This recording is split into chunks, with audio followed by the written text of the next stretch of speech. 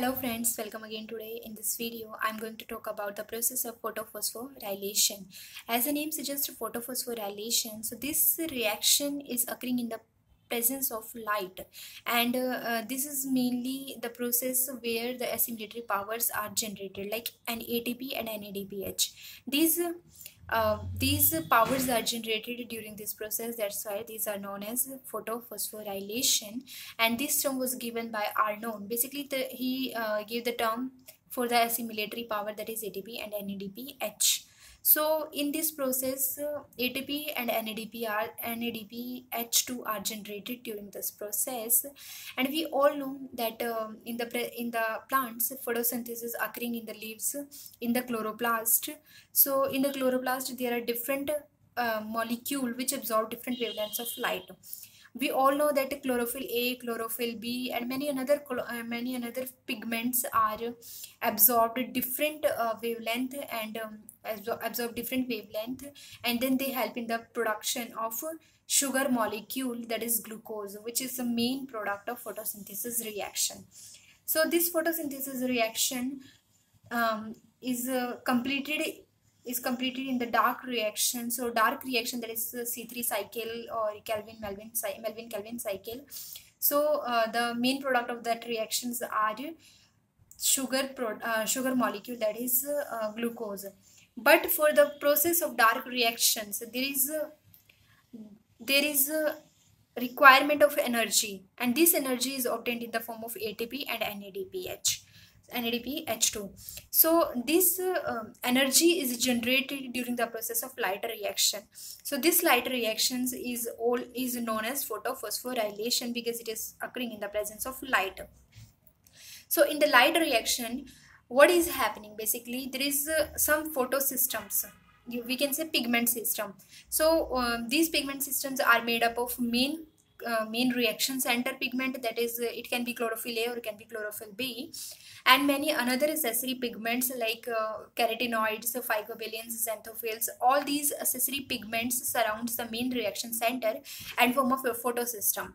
So this photosystem can be photosystem 1, photosystem 2, or these photosystems are numbering according to their discovery, and these are the photosystems which absorb different type of wavelength, like P photosystem 1, as you can see here, PS2 photosystem 2, it absorbs a wavelength of 680 nanometer, and photosystem 1, which absorbs the light of wavelength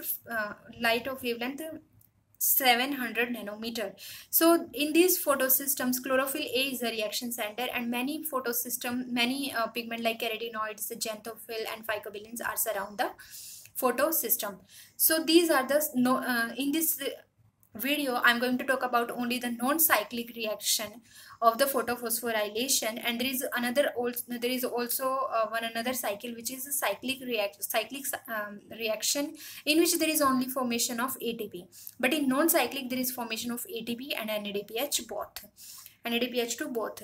So these cycles are basically used to produce the energy currency, that is ATP and NADPH2, and this all process and this non-cyclic process occurring in the place of thylakoid intermembrane space and in the aerobic conditions, and for these reactions light should be optimum. So what is happening here? Basically, as you can see, this is photosystem 2, in which chlorophyll A molecule is surrounded by many another accessory pigment, and this chlorophyll A absorbs the wavelength of 680 nanometer. When this photosystem absorbs 680 nanometer wavelength, the electrons which is present inside this molecule in this antenna complex are basically the system in which both accessory pigments and reaction center pigment both are involved. So this antenna complex gets energy, and the electron present in gets excited. When these electrons gets excited, then these electrons are accepted by the first electron acceptor of photosystem 2, that is phosphates, in which magnesium is absent. So this phosphates accept the electron which is transported by the photosystem 2, and which gets excited by the photosystem 2 in the presence of light. So when this pheophytin accept electron, then many another acceptor of electron are present downhill, like as you can see here, plastoquinone, cytochrome B6F complex, and plastocyanin. These are three main another electron acceptor which is present downhill.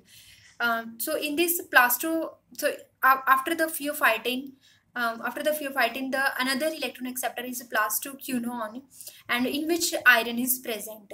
After plastoquinone, there is another electron acceptor which is cytochrome B6F complex, and when plastocyanin accept electron from the cytochrome B6F complex, then there is release of energy. Which energy was accepted by electron when it gets excited from this photosystem 2 to first electron acceptor? This energy is released in the form of this energy is released here from the cytochrome B6F complex to plastocyanin, and this energy gets converted. This energy is obtained by the ADP and form ATP molecule. So there is a formation of one ATP molecule by this electron transferring system. So after when there is a electron at the site of plastocyanin, then this electron transported to another photosystem first, in which there is chlorophyll is the reaction center and many another accessory pigment again surround it. But this photosystem first absorb wavelength of 700 nanometer, and when these electron reached at the photosystem 1, after the acceptance of this electron, this photosystem first again transport this electron to their first electron acceptor, iron sulfide. Iron sulfide is the first electron acceptor of photosystem first. Remember, pheophytin is the first electron acceptor of photosystem 2, and iron sulfide is the first electron acceptor of photosystem 1, and photosystem 1 absorbed wavelength 700 nanometer and photosystem 2 absorbed wavelength 680 nanometer. And when the electron reached at the first electron acceptor of photosystem 1, that is iron sulfide, after that it again gets transported downhill. So when it gets transported downhill, then again many another electron acceptor are present here, like ferredoxin, that is FD is a ferredoxin, another electron acceptor which accept electron from the iron sulfide, and then this electron gets transported to the NADP. NADP is a electron acceptor. After getting hydrogen, it gets converted into NADPH2 in the presence of NADP reductase, and this enzyme is present in the outer surface of the outer membrane of thylakoid. So this NADP reductase is present on the outer surface of the thylakoid membrane, and this NADP gets electron from the ferredoxin. But from where NADP gets reduced? So NADP gets reduced by the splitting of water.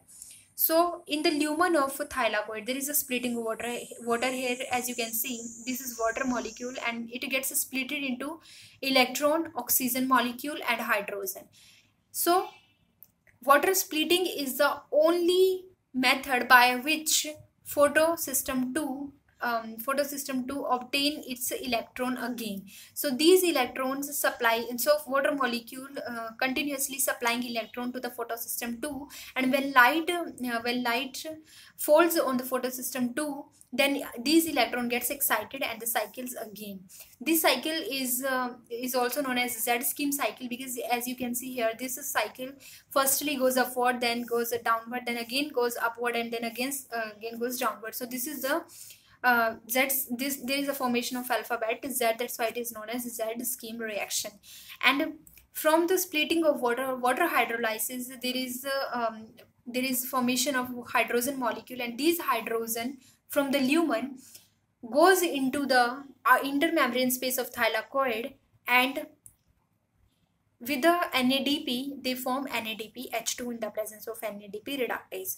So by the non-cyclic reaction, we get both the assimilatory power, that is ATP from the cytochrome B6 complex to plastocyanin, when electron comes from cytochrome B6F complex to plastocyanin, then these electron release energy in the form of ATP, and again when electron are accepted by the NADP from the ferredoxin, then it again form NADPH2, and this NADPH2 again gives 3 molecule of ATP. So this is the whole process in which assimilatory powers are obtained, that is ATP and NADPH2, and these assimilatory powers or these energy currencies are used in the dark reaction for the formation of glucose molecule, that is the main product of photosynthesis. There is another also cycle, that is a cyclic reaction of the photophosphorylation. In the cyclic reaction, there is only formation of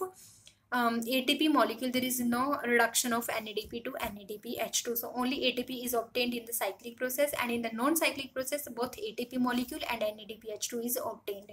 So this was a whole cycle about the photophosphorylation non-cyclic reaction, which occur in the presence of light. That's why it is also known as light reaction and light dependent reaction.